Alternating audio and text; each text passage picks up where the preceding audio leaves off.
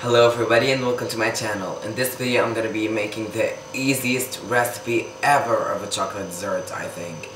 It is gorgeous, it tastes absolutely amazing. It's called a chocolate log. Not to be confused with Yule logs, that's another whole different story. But this one is absolutely amazing. You have to try it at your home. So let me take you over what we're going to need so we can get started. Okay guys, so basically for the ingredients you're gonna need milk, sugar, cocoa powder, margarine, and these cookies. The recipe is gonna be in the description box. Now let's talk about these cookies. These are petit buiere cookies that are found in the supermarket. You can also use graham crackers, but those were like the large cookies, and I have cut them between my hands like this. It's very easy. You want to get them to small pieces just like this. Now this is really good. Now you want to use a butter cookie, you know, like a sugar cookie or something, because it makes the best results. Now let's get started. Okay, now to get started, here on our stove, on high heat, we want to melt in this pot the margarine. You can also use butter in this recipe, but I prefer margarine. You want to melt all of the margarine completely.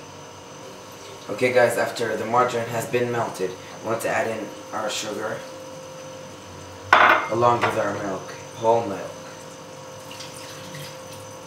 and mix them all together till they all dissolve.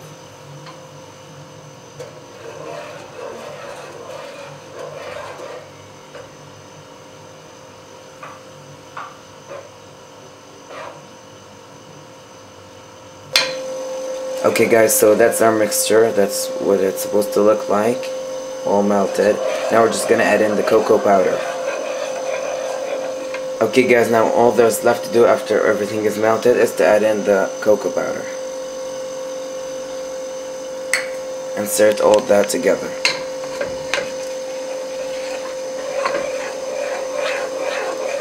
It may look clumpy, but it will dissolve soon.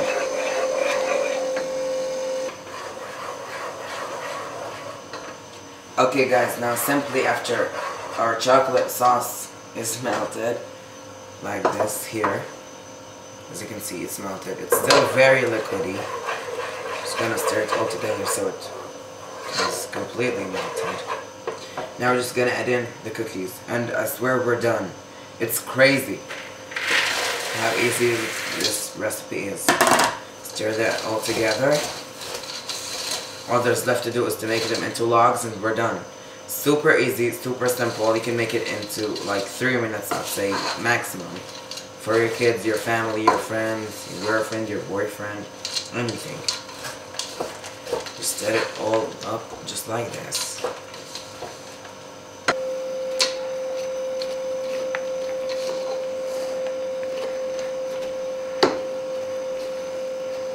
Okay guys, after we have stirred thoroughly, I've mixed it for about 3 minutes for now. It's really good. Now as you can see, the mixture is still hot, but it's like all gathered up together. Now all there's left to do is to make them into logs. So what I do is I take some cling film, plastic wrap, I put it on my countertop just like this. Set it on my countertop. Now I just take a portion in my hands, of course wearing a glove, put it in the center, and make it as a log just like this. Very easy, you don't have to go any fancier than this. I'm going to take off the glove, cut my cling film. Now what I do is I just wrap it in one side, then the other side. And now it's easier to make it into a log. Just like that. And I take the two sides left here, and I just roll it.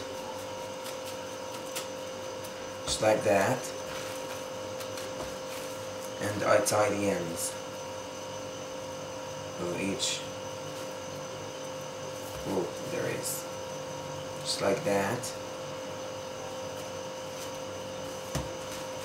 As you can see, that's how it looks like. Now this has to cool on room temperature for about 30 minutes. Then you can put it in the refrigerator, and when it hardens up, we're just gonna cut it and eat it, and it's gonna be absolutely delicious. So I'm just gonna continue by making these logs.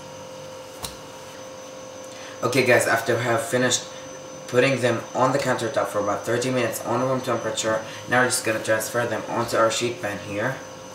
And we're going to refrigerate this for at least, I'd say, 1 hour would be fine. You can also, of course, more. And this could last for 3 days in the refrigerator. Absolutely delicious. And now I'm just going to pop them into the refrigerator, cut them for you, and we'll see how it tastes. Okay guys, after our lox has been cooled in the refrigerator for about 1 hour, I'm just going to take them out of the wrap and cut it up. Now, I like to cut it up thinly. I'm just not going to use this first part, but I'm going to cut it thinly, just like that. Now when you're making this, you don't want to cut it all at once. You cut it as needed, because we don't want this to dry out. And this looks so delicious. I'm just going to try it.